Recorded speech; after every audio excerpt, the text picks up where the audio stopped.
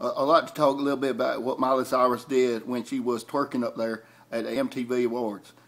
She was been told to do that by her agents. It wasn't her idea. She came up there, and when she was twerking away on that man that was dressed like Beetlejuice, she did that intentionally. She ain't stupid. She's not a stupid girl. She did that in order to, cause nowadays if you shocking and freak people out, then they're gonna give you more money than you get otherwise doing normal songs.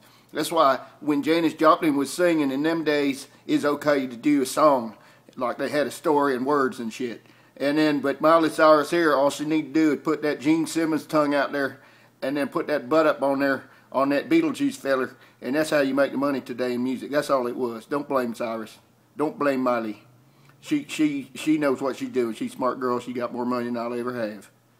So that's my thing there on Facebook.